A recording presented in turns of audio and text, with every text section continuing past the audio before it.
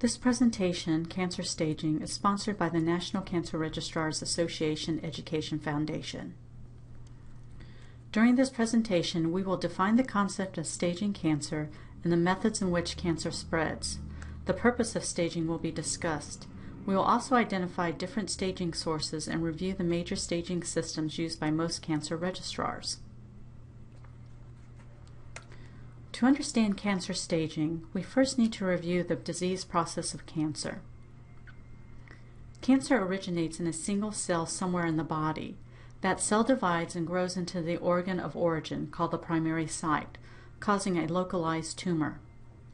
Cancer cells can then spread to adjacent tissues, organs, or the lymph nodes. Cancer cells also travel through the lymphatic drainage system and lymphatic walls into lymphatic vessels and then advance to distant organs or structures. Lymphatic vessels are capillaries and vessels that collect lymph from the tissues and carry it to the bloodstream. Cancer can also spread directly from the organ of origin through the bloodstream to distant organs without involving adjacent organs and/or regional lymph nodes. Cancer cells are carried through the blood vessels within the primary tumor. Veins are more susceptible to invasion than thicker-walled arteries, allowing tumor cells to be transported through the bloodstream to another part of the body. This process is called blood-borne metastases. Staging is a common language developed by medical professionals to share information with each other about the extent of a patient's cancer. Staging has evolved over many years, and several different organizations have developed different staging systems. Staging is a way to describe the severity of an individual's cancer based on the extent of the patient's cancer. Codes convey a detailed description of how far the tumor has spread from the primary site. There are several reasons for staging cancer cases. It helps the physician assess the extent of the cancer and determine the most appropriate treatment for the patient. Treatment may cure the cancer, decrease the tumor burden by making it smaller, or relieve symptoms. Once the staging work has been completed, the prognosis of the cancer can be estimated for that individual patient. Staging also allows facilities to compare local treatment results with national data. Many sources within the medical record are used to determine the extent of a person's cancer. Physical exam of the patient, radiological imaging such as CTs, mammograms, ultrasounds, MRIs, and PET scans, endoscopic procedures such as the colonoscopy, bronchoscopy, cystoscopy, and esophoscopy. Pathology reports of tissue that is biopsied or resected and examined by a pathologist. The most common and accurate way to diagnose cancer is by microscopic examination of the tissue. There are many methods of pathologic examination. Needle biopsy, when a core of tissue is taken from the tumor. Fine needle aspirate, or FNA, the removal of cytology or fluid from the tumor. Incisional biopsy, a portion of the tumor is cut out. Excision biopsy, a resection of the whole tumor. Bone marrow biopsy, tissue is removed from the bone. Surgical resection, removal of the primary site of cancer, and usually includes the regional lymph nodes as well. The pathology report is the most important resource needed for staging.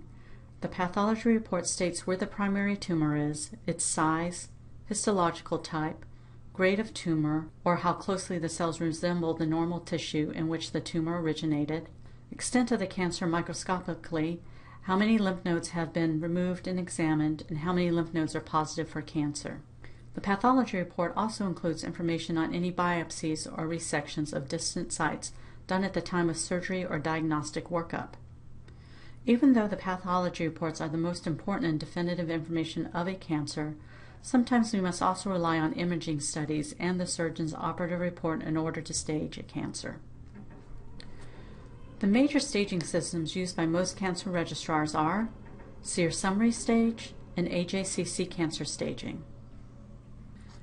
SEER summary stage has 6 main categories: in situ, localized, regional, distant, We will discuss these 4 categories in a moment. Then there is the benign borderline category, which is used to summary stage benign and borderline neoplasms for the brain, intracranial glands, and other CNS tumors. And the final category is unknown. This is when there is insufficient evidence to adequately summary stage the tumor. In situ means in place. In situ is the presence of malignant cells that do not penetrate the basement membrane of the tissue and has no stromal invasion. The stroma is the connective tissue of an organ, gland, or other structure. A localized cancer is a malignancy limited to the organ of origin. It has spread no farther than the organ in which it started. There is invasion past the basement membrane of the epithelium into the functional part of the organ, but there is no spread beyond the boundaries of the organ. Regional stage is tumor extension beyond the limits of the organ of origin. Regional stage has several subcategories which describe the different methods of regional spread of tumor. These methods of spread are regional by direct extension only, when there is invasion through the entire wall of the organ into surrounding organs and/or adjacent tissues. Regional lymph node only, when there is a tumor invasion of the lymphatic walls where tumor cells have traveled through lymphatic vessels to nearby lymph nodes. Here they are filtered out and begin to grow in the nodes, or regional by both direct extension and lymph node involvement, where there is both invasion beyond the organ of origin and regional lymph nodes positive for cancer.